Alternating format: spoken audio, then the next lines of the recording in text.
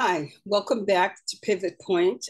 This is going to be a coffee break on 10 tips for a great internship.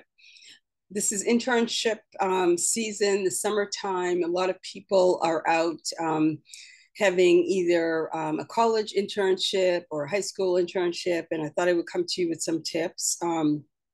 Before I go into the tips, I'd like to give you just some overall observations for what I think makes a great internship and how to really make the most of your time as an intern.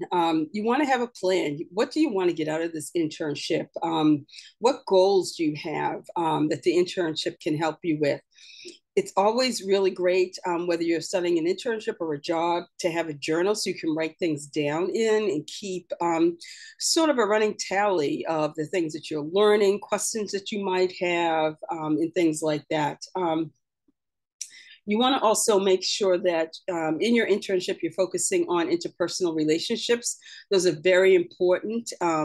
It's something that is going to help you either in this internship or a full-time job in your career. Interpersonal relationships are very important for advancing in your career, networking, and so forth. So you want to make sure that you do that. And make sure that you're not afraid to meet with your supervisor on your internship weekly if possible, but if not, maybe every other week, just to get some feedback and see how you're doing. All right, so let's get into it. 10 tips for a great internship. First, learn all you can about the company. Go past the website, learn everything about what the company does, what products and services, whether it has one location, two locations. Do a Google search and find out as much as you can. While you're on your internship, you also want to manage your time so that you're working effectively and productively during your day. Ask questions. Don't be afraid to ask questions. A lot of interns are afraid to ask questions. They think that they need to know it all, but you really can't. I mean, internship is a place for you to learn.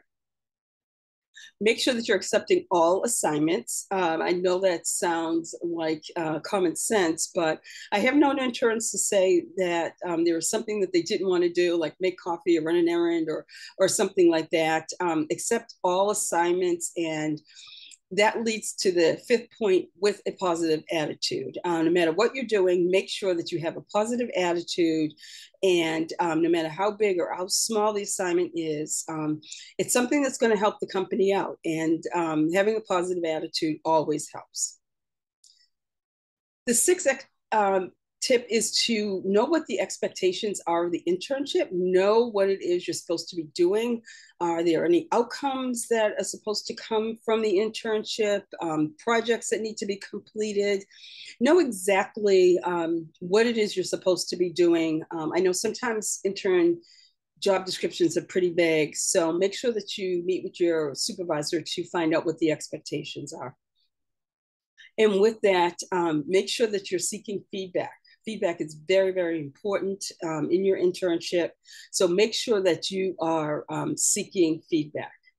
Make sure you take notes in, again, that intern journal that I mentioned. Take notes on everything. Don't rely on your memory. There's a lot of things going on, a lot of moving parts in an internship, and taking notes is always something that your supervisor will see and recognize as a really good work ethic habit. You want to make sure that you're developing your skills as an intern. An internship is wasted if you're not at least learning one new skill or learning about an industry or whatever. So make sure that you try to develop the skills that you need that are going to progress your career. And last but certainly not least, dress appropriately for the internship. Take seriously the internship and your role there by dressing appropriately to the environment. If you don't know before you start the internship what the dress code is, you can always ask your supervisor. They will let you know. If you're going to be outside, if you're going to be inside, and dress appropriately so that you are really showing that you're a professional, you're showing up ready to work and ready to really impress them.